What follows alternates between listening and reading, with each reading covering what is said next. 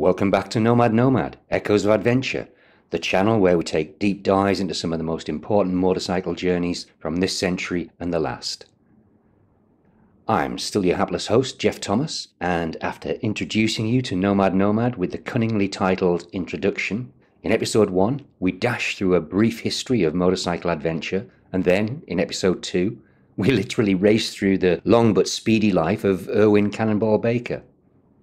In episode 3, delving into the trials and tribulations of Asil, a young two-wheeled Turkish adventurer with an aversion to compulsory military service, although that took us on something of a tangent, here in episode 4 we'll be taking a conventional look into a very real, but certainly unconventional character. The man under the microscope is Robert Fulton Junior, or more correctly, Robert Edison Fulton Junior, and as after circumnavigating the world on a Douglas motorcycle in the 1930s, he'd go on to invent and produce the world's first flying motorcar, I guess the middle name Edison was really quite appropriate. Yep, you heard me right, the flying motorcar. But such inventions seem to run hand in hand with the Fulton family name, because 100 years earlier it was another Robert Fulton who designed and built the world's first practical submarine, the Nautilus, and the world's first practical steamboat, the Clermont. Good morning, Dyslexia. Do we know if the early inventor Robert Fulton was directly related to the later inventor and adventurer Robert Edison Fulton Junior? And good morning to you, hapless Geoff. Given the family name, geographical proximity, and eccentricity of their inventions, many assume that the two Robert Fultons in question were related.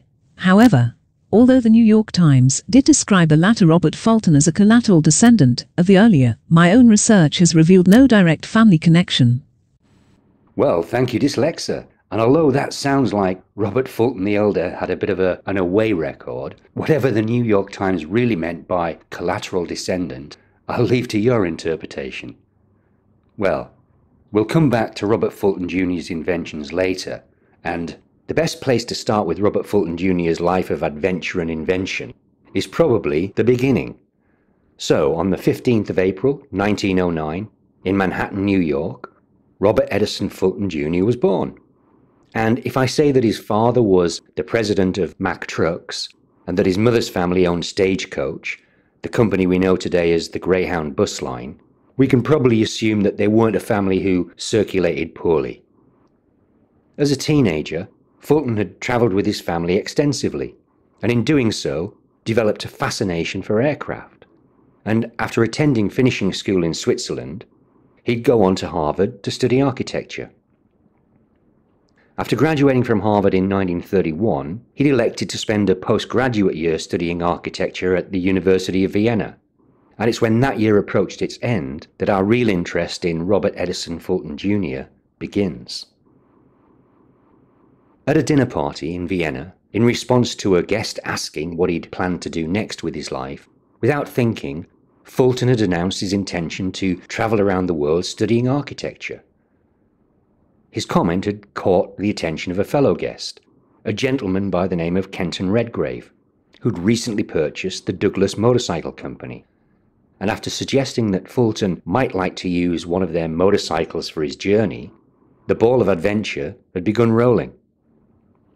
In a scene to be repeated 70 years later in Long Way Round, after furnishing Fulton with their latest 6-horsepower twin-cylinder model motorbike, Douglas engineers had set about preparing it for the unknown journey ahead.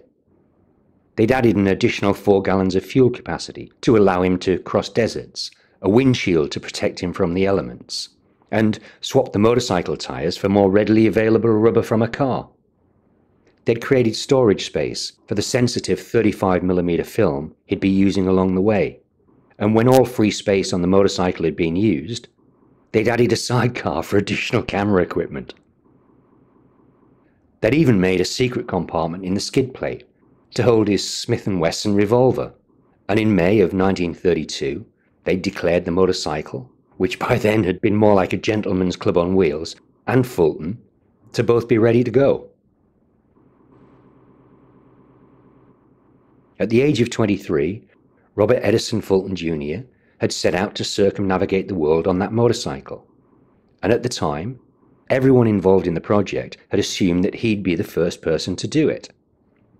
back in those halcyon days of yore, long-distance motorcycle adventures were rare, and Carl Stearns Clancy's journey of 2 decades earlier had obviously already been forgotten.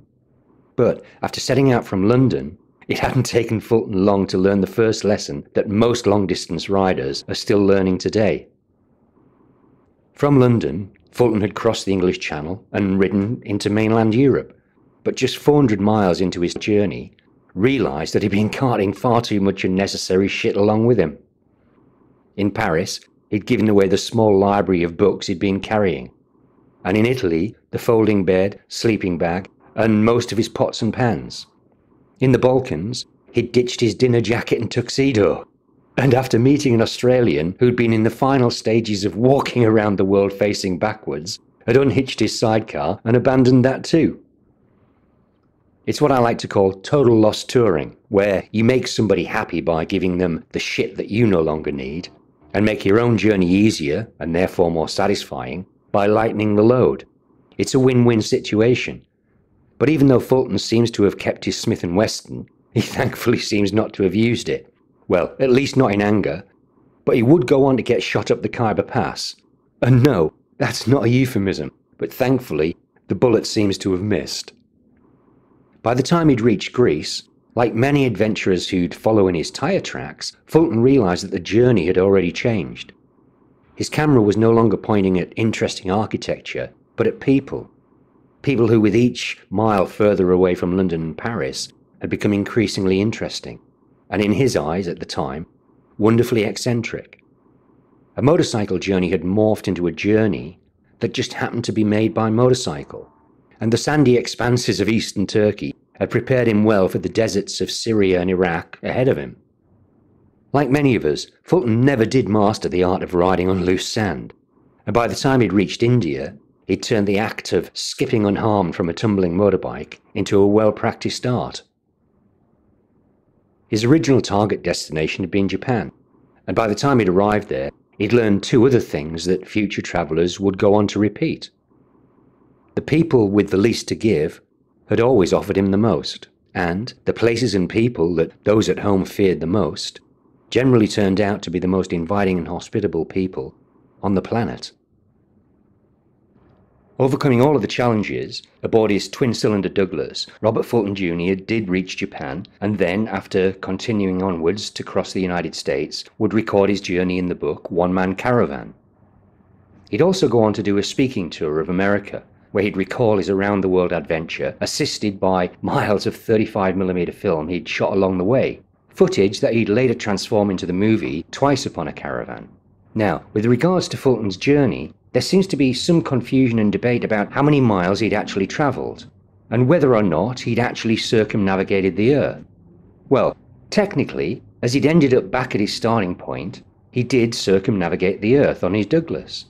But the confusion as to whether he'd ridden 25,000 miles or 40,000 miles to do so, well, I'll let you judge that for yourselves. In 1932, the English Douglas Motorcycle Company called my bluff and gave me a motorcycle. They even outfitted it with special fuel tanks and a steel skid plate and a special rack to carry a 35mm motion picture camera to record the year and a half that I spent going around the world, 40,000 miles through 20 countries on 3 continents. In 1937, I even wrote a book about it called Man Caravan, whence the title of this film, Upon A Caravan. The confusion seems to stem from how many miles Fulton rode and how many feet of film he shot, but as the 40,000 miles ridden comes directly from the horse's mouth, I'll assume that there'd been 25,000 feet of 35mm film stock. Now, before we move on to the small matter of Fulton's flying car, let me tell you why, in my humble opinion, Guinness World Records totally suck. You see, when riding a 4-cylinder Henderson, Carl Stearns Clancy had girdled the globe in 1912 and 1913. He'd been 23 years of age. And when 2 decades later, Robert Fulton Junior did the same thing on his 2-cylinder Douglas, he'd also been 23. However, with no disrespect to either of them, it's Cain Avellano who the Guinness Book of World Records declare the youngest human to ever circumnavigate on a motorcycle, a challenge that Cain achieved in 2016.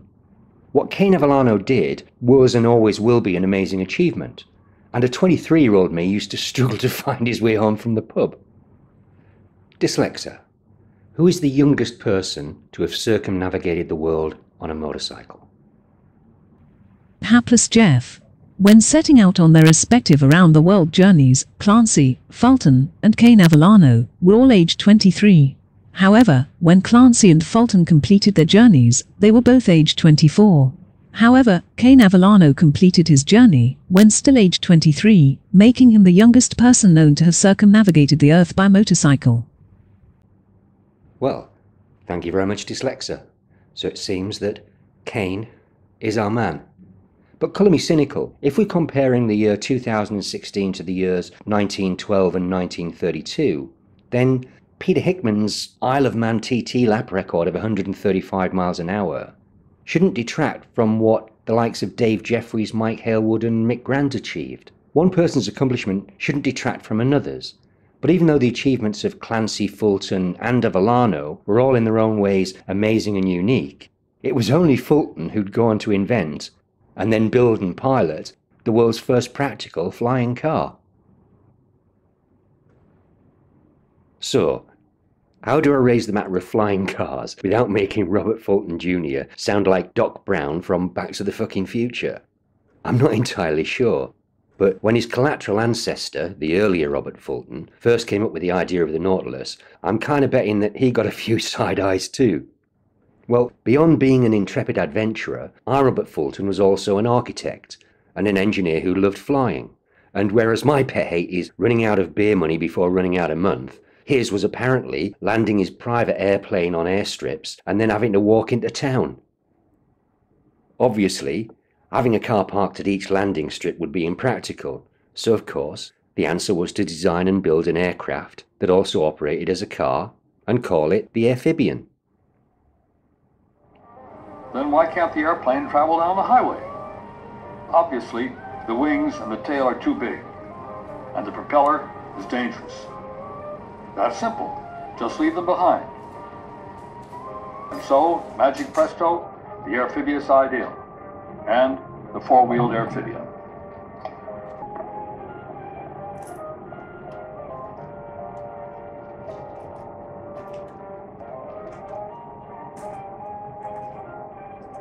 Now, I'm no expert, but it's probably better to be 10,000 feet in the air and cursing your plane for being a shitty motorcar than a shitty aircraft. But as airplanes require a slightly higher degree of certification than automobiles, the financial costs of designing, developing, and then bringing the Airphibian to market almost bankrupted Fulton. After building the first Airphibian, in 1950 it was flown by the world's most famous aviator, Charles Lindbergh, who 2 decades earlier, flying the Spirit of St. Louis, had been the first person to successfully fly across the Atlantic Ocean. After selling the rights to his flying car, the Fulton Airphibian FA3101, a total of 8 would be produced, but despite the idea and design being genius, I probably don't have to tell you that that idea didn't really catch on. By the age of 24, Robert Fulton Junior had graduated Harvard as an architect, ridden 40,000 miles around the world on a twin-cylinder Douglas motorcycle. He'd written a book, Man Caravan, and made a movie, Twice Upon a Caravan, and would go on to work for Pan American Airways as a cinematographer, travelling the world aboard their fleet of clippers and filming the fun for adverts. During World War II, after inventing the world's first ground-based flight simulator, a device to help US pilots survive in combat situations, he'd then transformed it into a training aid to help ground-based artillery units shoot down planes from above. As World War II ended, in the late 1940s, Fulton had gone on to design and build the world's first flying car, the Airphibian, an example of which now stands in the Smithsonian. And on 7th of May 2004, sadly, at the age of 95, Robert Edison Fulton Junior had made his final journey. Now, Robert Fulton Junior certainly lived a long, full and inventively adventurous life, but did I mention that his family were friends with Egyptologist Howard Carter, and Fulton had been at the opening of Tutankhamun's tomb? Well, apparently he was, but for a chap who achieved so many things in his life, that little fact seems almost like garnish. And for a little bonus fact, after studying how British trains had used an outstretched hook to collect mail sacks from station platforms, Fulton had invented the skyhook, a device that allows an aircraft to swoop a person up from the ground without landing, and something that's still used by militaries around the world today. He'd invented the skyhook in 1950, but in 1930, the master of Pickering Railway Station in North Yorkshire had been struck and killed by a speeding train hooking mail sacks from his station platform. Several years earlier, that same unfortunate station master had proposed the London Elevated Monorail System, the transport system that would become the Docklands Light Railway. And he'd also invented the soft close safety doors that we now see on tube trains and elevators around the world. That man's name was William H. Fright, my maternal grandfather. Well, I hope you've enjoyed this journey through the life of Robert Edison Fulton Junior. And if there's another character or journey that you'd like to discover more about, then don't be shy, leave a comment down below and we'll see what we can do. And once again, I've been your hapless host, Geoff Thomas, encouraging you to always ride safe, leaving more smiles and miles behind you. So until next time, bye-bye now.